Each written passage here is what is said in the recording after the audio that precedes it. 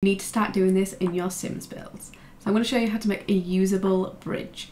So I'm going to go ahead and do the basement tool over the water area. It'll get rid of the water area for right now, but don't worry, it will come back. And then grab your bridge. This one is from Snowy Escape and it is in debug. A lot of the bridges are. If you've got tool mod, you can just lower this down. You don't have to do the basement trick.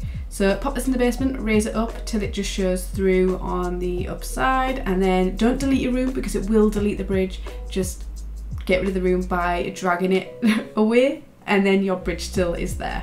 Then I'm just using the deck tool and I'm just placing this under that bridge that I have just placed. And then just try blend it in a little bit more by like adding a trim that sort of suits the build a little bit better. And that's it.